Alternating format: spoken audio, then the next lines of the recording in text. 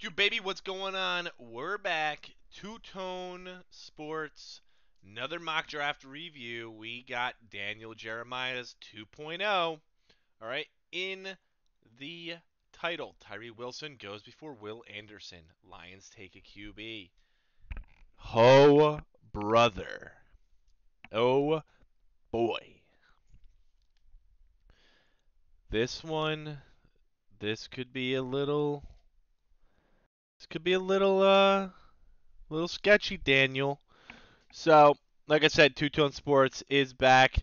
Two-Tone Corporate, Two-Tone Professional over here had to take over for a little bit. Work got a little busy, so that's why you did not see the daily uploads.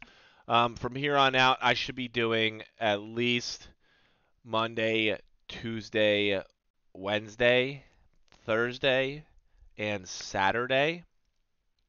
I will probably move my schedule towards Monday, Wednesday, probably Monday, Wednesday, Friday, Saturday.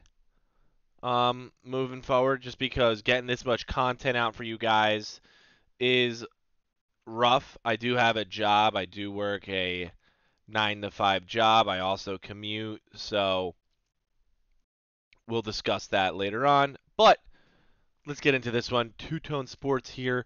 We got a Daniel Jeremiah mock draft review 2.0. I have not seen this. You guys are going to watch it with me. You guys are going to react with me. So let's get into it. Jalen Carter goes number 1. Okay.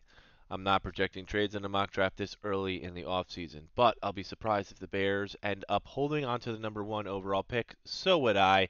I don't really think the Bears will hold on to this pick. That being said, I don't think they'll move down beyond the range of one of the top defensive players. To me, that tells me he will move down to the Bears will move down to either 4 or 5. Okay? That's what that tells me. You got Bryce Young going to Houston. Young is the best quarterback in this class. I think he'll fit beautifully with the Texans as they try to work their way up in the AFC South. Whoa. All right. First edge rusher off the board. We saw this in the title. Over Will Anderson Jr.? No way. Okay. There's a lot of love for Wilson around the league. His combination of size, length, and production has teams very intrigued. I get it. The dude's 6'6". If Anderson wasn't in this draft, this kid would be getting more hype because of Anderson. He's not. Also Carter. Just burnt the shit out of myself with that. My God. But Tyree Wilson is a good pick. Like I said, I don't know if, oh, wow. I don't know if we're taking Will Anderson.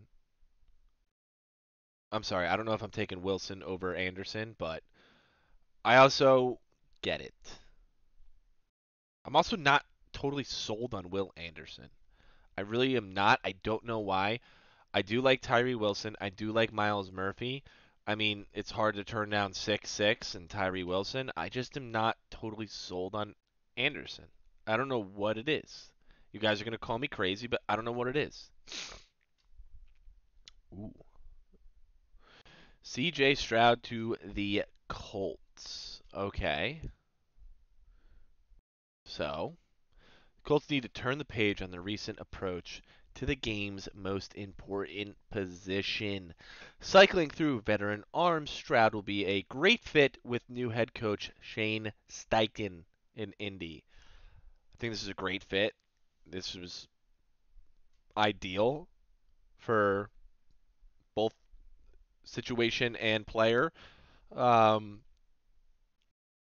just think they have a pretty good offense built around them, and I don't think there's as many holes as you would think for this team for them picking number 4. What a dream! What a dream for Seattle! Oh man, my camera's almost falling over. What a dream for Seattle! Will Anderson at 5.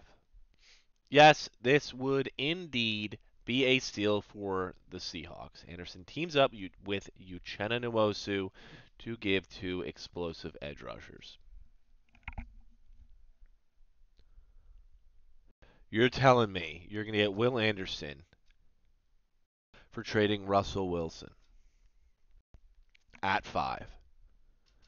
What a laughing stock this would be to Denver. What a laughing stock this would be. That automatically puts Seattle at an A-plus draft. I got to say it. Or at least an A draft. This is an A-plus pick.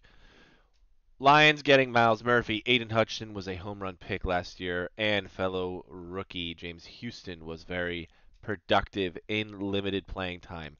Murphy would give the Lions 3 outstanding young edge rushers. I agree. This is a great fit for him. I really like it. I don't want to say screw your biggest need because I don't think it's your biggest need. I think they need a corner. They need a linebacker. You can't draft a linebacker at 6. I don't think any of them are good enough. You can draft a corner at 6, but reality, it's deep. If you can get that other edge rusher in Miles Murphy to pair with Hutchinson, what a move. What a move. This would be very, very good for years to come. And we all see what can happen in a league with dominant defensive line. Will Levis to the Las Vegas Raiders. The picture will be clear after we get through the quarterback carousel in free agency, but as of now, the Raiders need someone at the position. Levis has incredible tools. He has incredible tools. He makes a little bit of mistakes on his decision making and maybe some of his reads, but everything is there. His size is there. Everything is there. I think it's a good pick for the Raiders. I normally have Tyree Wilson going here, but as we've seen in this mock draft, he goes a little earlier. We got Lucas Van Ness going 8 to the Falcons. I expect Van Ness to put on a show at the NFL Scouting Combine. He'll start capturing a lot of attention after he tests in Indianapolis. We all expect this kid to put on a show. He's an athletic freak. I love it. Um, Falcons need an edge rusher. This is a really good pick. I think he's going to fly up people's boards at the combine. Keep an eye on him. Whoa, interesting. Okay. For this mock, I am assuming the Panthers do not trade up to land a QB, instead go the veteran position. Skoronski can slide inside to play guard in Carolina, teaming up with Akeem Aquanu to give the Panthers 2 building blocks for the offensive line. New head coach Frank Wright, okay, knows the impact of investing heavily in the line of scrimmage, having spent time on the Eagles staff before he left for Indianapolis. This is a safe pick.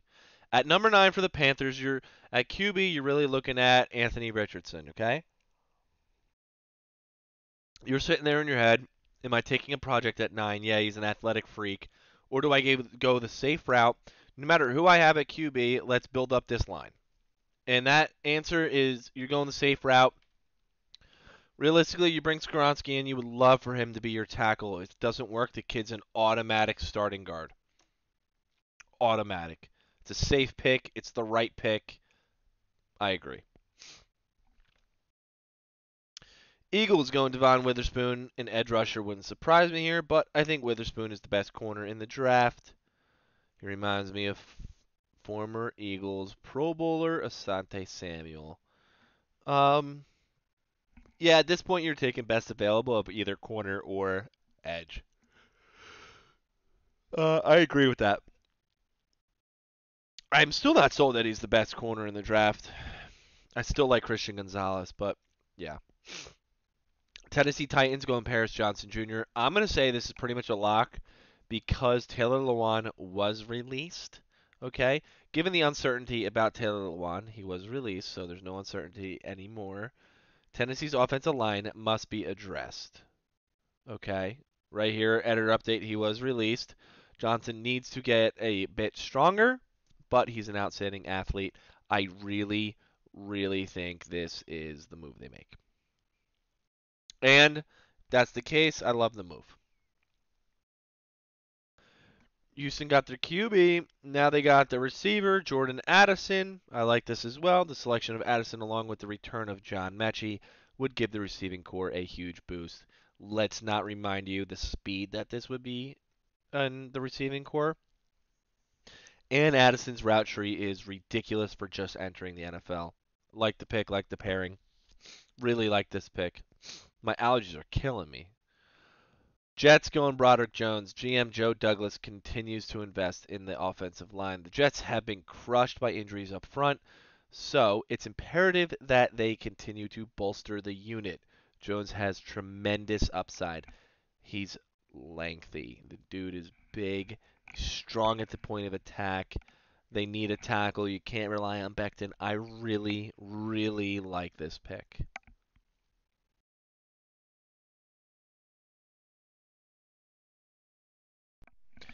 Big Bill going Christian Gonzalez at 14. Bill Belichick nabs height, weight, and speed corner who can play the ball. I think Gonzalez, in my eyes, is the best all-around corner. That's what I view him. I love him the most. Yeah, I am an Oregon fan, but I genuinely think he's the best.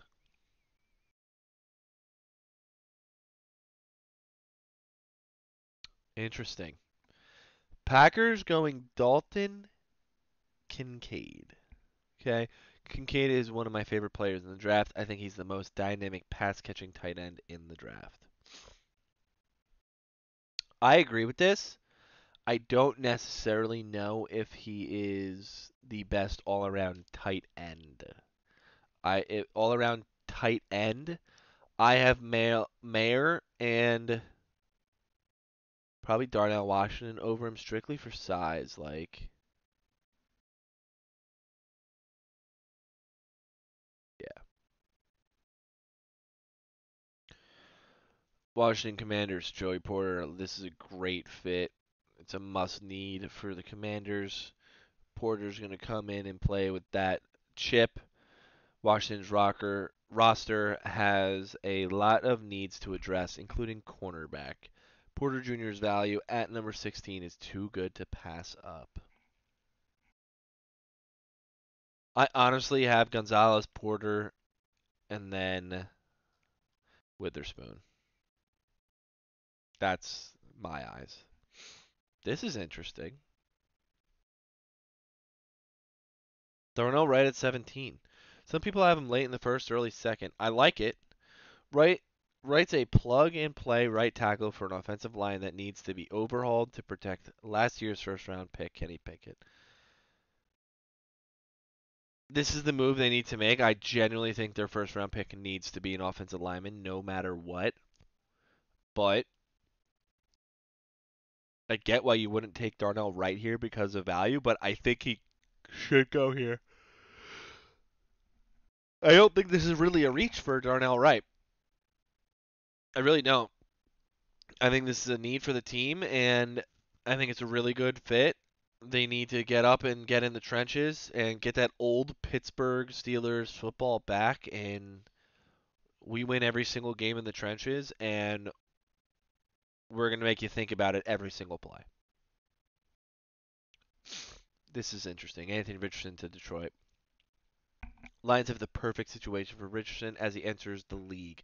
He could sit behind Goff for at least a year and then provide the rewards that come from building a team around a QB playing on his rookie contract.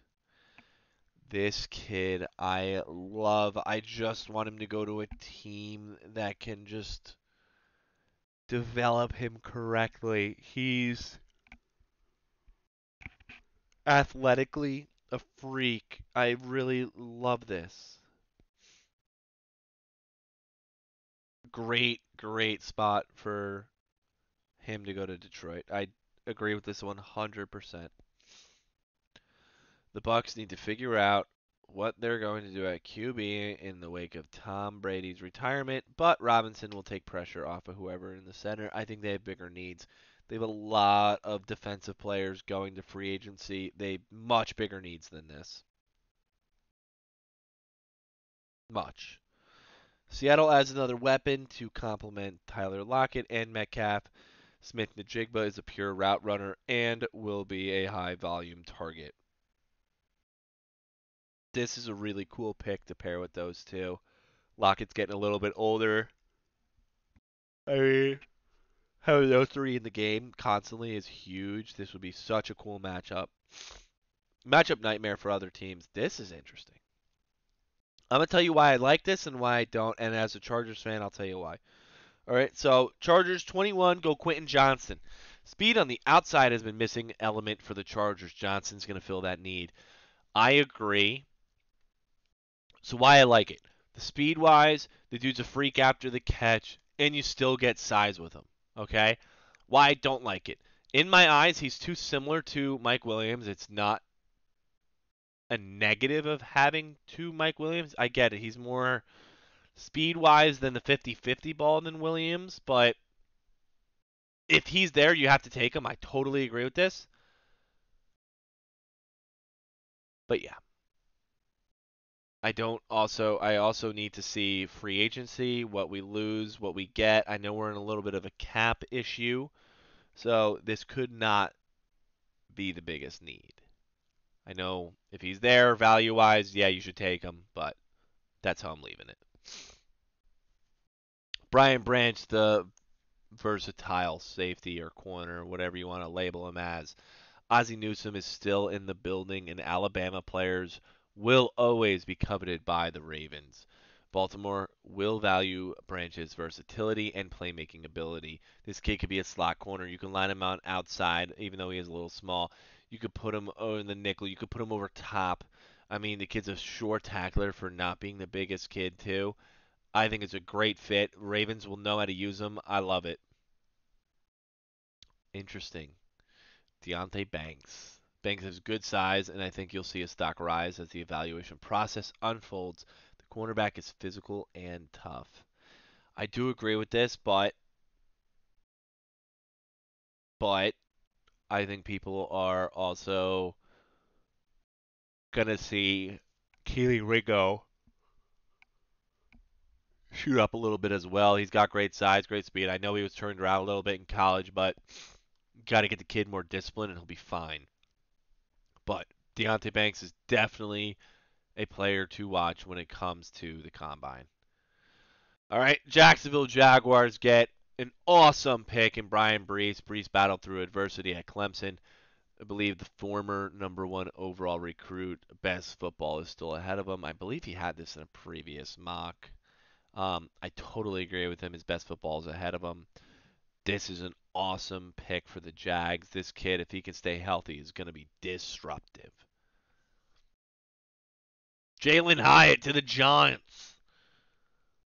Giants are desperate from some explosiveness at receiver. Hyatt's going to prove that. Hyatt has like what, like 18 yards per catch or something this past year. Dude's a deep ball. Jones has got the arm if they can come to an agreement on Jones. But man, this kid's got the speed. I really want to see him test too. Interesting, Keon White. White has inside outside versatility, and I think he'll be one of the stars of the next week's combine. I don't disagree here. And we all know how Dallas views those versatile linemen slash possibly dropping in coverage. I mean, man, if they can get their hands on another Micah Parsons, I know that's a little ridiculous to say, but what a dream. Love Osiris Torrance to the Bills. Buffalo can use some upgrades in the front of Josh Allen. Bills must continue to protect their most valuable asset by steadily investing in the O-line. Torrance will also help this offense in the ground game. Love this. Osiris Torrance is a beast. Very good in run blocking, very good in pass blocking. He's going to go to Buffalo, and he's really going to shore up that offensive line. I love this. You got to keep Osiris up. Bengals getting Michael Mayer. I understand this. I also think maybe at this spot I get it for value, but I think Darnell Washington may be a better pick because they have offensive line problems, and you're going to put Washington in there at like 6'6" or 6'8", and he's going to be another tackle for you because he can block pretty well. I think that may be a better option. Not that Michael Mayer can't block, but he's not in the blocking level that Darnell Washington is. I like this. So with Hayden Hurst headed to free agency, America step right into the lineup and win contested catches for the Bengals. I like it. I like it for an offensive wise. Blocking wise, yeah. Value wise, I like it. New Orleans Saints just finished up Mardi Gras. Zay Flowers is going to go. Zay Flowers is one of the most enjoyable players to study in this year's class. He'd be a lock for the top 15 if he were 2 inches taller. I mean, yeah, I mean, let's be honest. How many of us wish we were like 2 inches taller? I'll take it if I can get it. But Zay Flowers, kid is nasty with the ball in his hands. Nasty.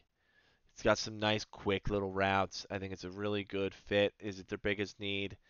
Got to see how free agent folds out. If Michael Thomas is still there, but I like the pick. We got the Eagles, Felix and Duke Uzama. The way the Eagles do business, I'd be shocked if they left the first round at all without an offensive or defensive lineman. I agree. I agree. We know how they value their rotational pass rushers, rotational D line. I think this is a really good pick, and I think it's really good value. Talking about another really, really good value, Kansas City Chiefs, Nolan Smith. Smith is an outstanding athlete who reminds me a little bit of Hassan Reddick when he was coming out of Temple. Smith would get a lot of pass rush opportunities in KC thanks to the Patrick Mahomes led offense.